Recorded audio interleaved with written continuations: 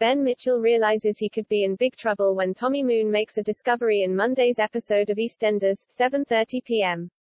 See our TV guide for full listings. Ben Mitchell sees Jonah's drug dealer Tez handing his aunt Sam Mitchell a packet of drugs. H is instantly suspicious about what exactly Shush is up to. When his dad Phil Mitchell later tells him that he wants a chat as he has something he needs Ben to tell him, he quickly changes the subject.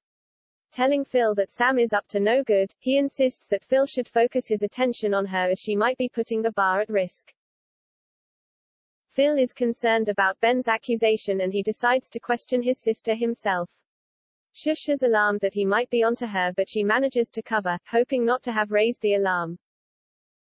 When Ben later sees Tez, he asks him if he can score some drugs off him. After collecting Cat Slater's son Tommy Moon from football, Ben is alarmed when Tommy finds the bag of drugs. Not really realizing what they are, Tommy tries to tease Ben over what it is, prompting Ben to furiously ask for them back. Tommy tells Ben that he should get rid of the drugs but will Ben listen?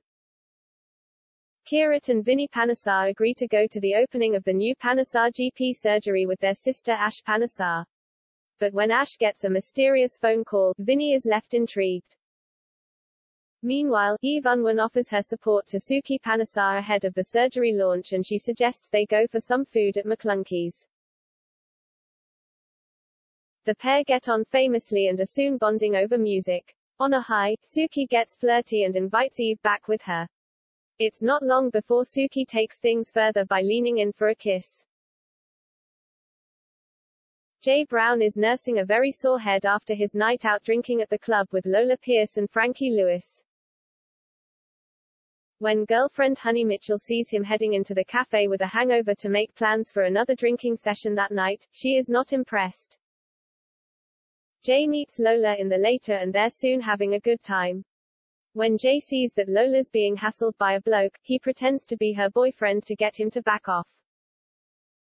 It looks like a few rumors might start swirling, however, after Ash Panesar watches Jay and Lola leave the club together.